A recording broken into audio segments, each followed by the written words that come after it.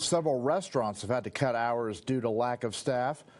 Deschutes brewery managers in downtown Bend say the latest surge in COVID-19 is affecting them.